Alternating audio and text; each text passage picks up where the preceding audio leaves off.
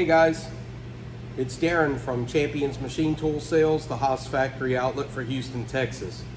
So you finished cutting a thread and the guy in quality control tells you that the gauge point's not right. So now what do?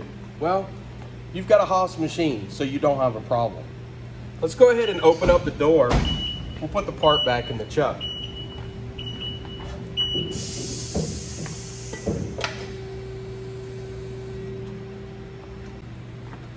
Okay, so now that we've got the part back in the machine, we're going to take a look at the part itself, and we're going to talk about lining that thread up as well. Now, there's a couple of things about the Haas lathe that's different than a lot of the other lathes out there on the market. And one of the main things is on a Haas, we always start threading from the 0 position of the chuck. It's better known as M19P0. It always starts threading from that location. Another little trick with the Haas machine is to always have your thread acceleration distance be divisible by the thread. So you're going to hear us talk about starting 1 thread, 2 threads, or 3 threads off the face of the part in relation to the lead that you're actually cutting. Well, we'll get started by closing the door.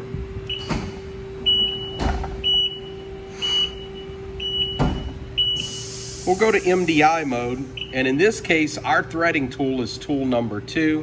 So I'm going to go to MDI, type in T2, press the turret forward button, and we're going to make that tool change to tool number 2, which is our threading tool. I'm now going to go to handle jog mode. I'm going to get my threading tool just a little bit closer to the part. And we're going to go ahead and jog tool number 2 a little closer to our thread. And before I get too close, one of the things I always like to do, I like to grab the chuck by hand and I like to rotate it until I can see the first scratch or the lead-in point of that thread. And I start out making that lead-in thread or that lead-in scratch pretty much even with the 3rd thread back. Now you'll notice in the video it looks like I am only going to the 2nd thread back. That is intentional because we always call the first scratch an actual thread.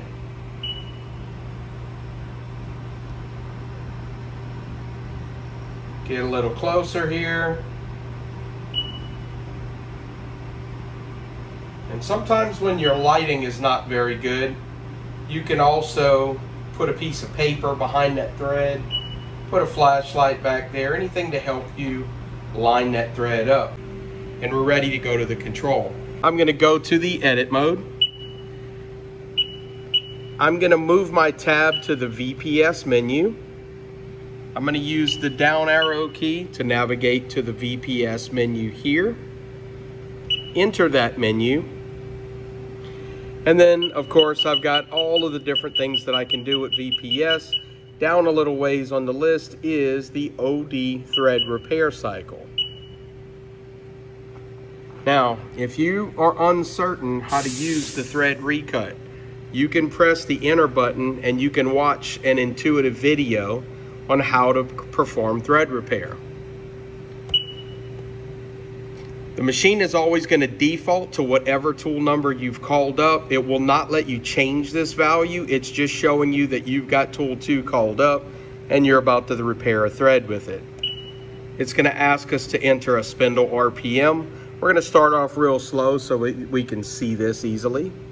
It's going to ask me for the coolant. For now, for this example, I'm not going to run coolant, so we're going to say flood coolant 9 threads per inch. This particular part is a 4 threads per inch part. The thread height is going to default as if that 4 thread per inch was an actual V thread, which is not the case here. That actual API thread's about 110 thousandths tall.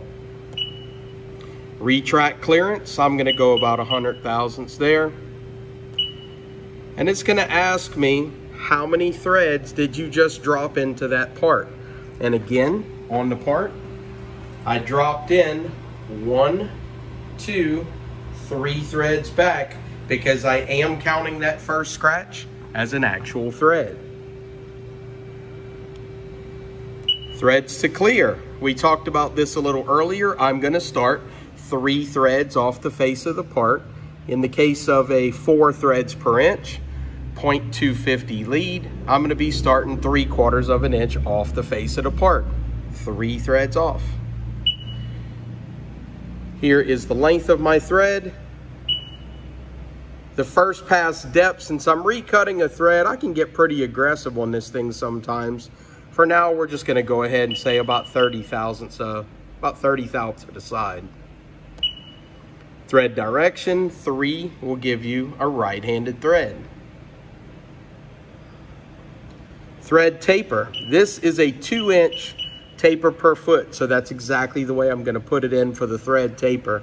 The chamfer retract. If you choose 23, which is the default, the thread is going to give you an angular pullout off of the part. If you use the 24 designation, it's going to pull straight out of the part, which is helpful when you have thread undercuts and things like that. Retract X home when you're done. We'll go ahead and leave that on yes.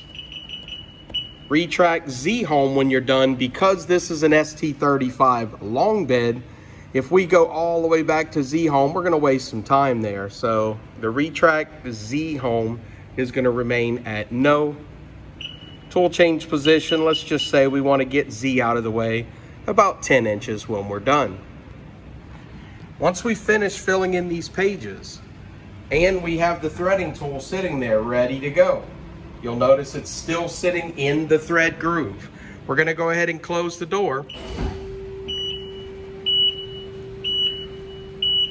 And when I press cycle start, you're gonna see what happens. The machine is actually going to retract out of the thread. It's gonna step over the 3 threads that we talked about, and then it's gonna actually start running in the part.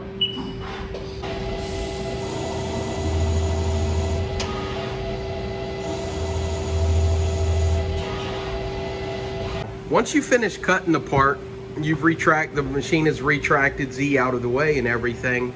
Let's say you gauge your part and you're still not quite there. Well, you don't have to go ahead and reline up the thread. You're gonna notice the line that was created in MDI when you press cycle start. It tells you modify the X and the Z above for tool offset adjustment. So if you were off a little bit in Z, you can adjust it. That's very rare. If you were still off a little bit in X and you hadn't quite lined up or you hadn't quite gotten to your right gauge point, all you have to do is put an X minus 10 thou, X minus 20 thou. You basically would continuously play with this X number until you properly gauge your part and you're happy with both the thread quality and the gauge. Speaking of thread quality, sometimes on certain parts, you might get a little chatter at certain RPMs. Also, don't worry about that on the Haas machine, because we are allowed to go ahead and change the spindle speed if we want to, and we can recut that thread. So when we change the RPM, it is not going to change the thread lead reference. Now that we've recut a single part and we're happy with that one, what if you had hundreds of these guys to cut? Well, your process is going to be a little bit different and actually easier in a lot of cases. So what we're going to do here, from the MDI mode, I'm going to press the erase program button and I'm going to clear the MDI contents. Now I'm going to tell the machine to call up tool number 2, offset number 2, T202, end of block. My next line is going to command the M19 command, which is simply telling my machine to orient the spindle. Now I'm going to back this camera up just a little bit. We'll go ahead and close the door. And we're cycle start this command. So we're calling up tool 2, we're orienting the spindle. My spindle is now sitting at the orient position. I'll take the tool, I'll line it up in that second thread back once again, but this time I'm not going to run the thread recut program. This time I'm going to go to the offsets page and get a little work done there. Okay, so in the offsets page, I'm going to go to my offsets. I am going to press the F4 button to toggle to work offsets. I'm going to go to my G54Z reference, for instance, and I'm going to press the Z face measure button.